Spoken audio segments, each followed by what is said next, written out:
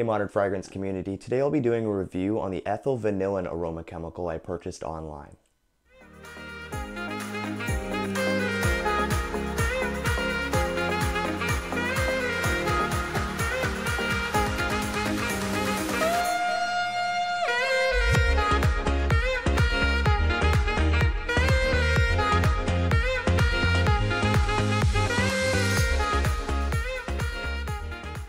Ethyl vanillin is a synthetic molecule meant to reproduce the naturally occurring vanillin compound found in vanilla extract.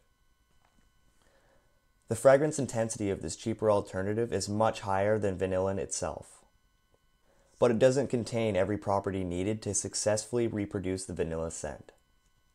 This scent profile consists of a creamy, sweet vanilla note that adds a playful, almost sensual amount of body to your fragrance. You can use solvents such as 190% perfumer's alcohol or even dipropylene glycol to dissolve the ethyl vanillin, and is also slightly soluble in water. I have a detailed guide on the process of diluting crystals and powders in perfumery. I'll leave a link in the description. This aroma chemical is very strong. The recommended usage is 1%, but you can go as high as 8% of your total concentration. This aroma chemical has a couple pieces of really important MSDS information.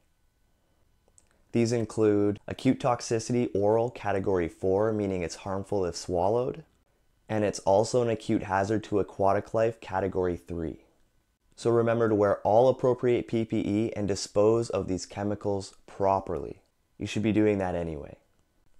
Overall, I'm very impressed with the ethyl vanillin provided by Perfumer's Apprentice. I'd suggest diluting these to 10% for experimentation and modifications. If you have any questions, ask in the comments section below. Remember to like, comment, and subscribe.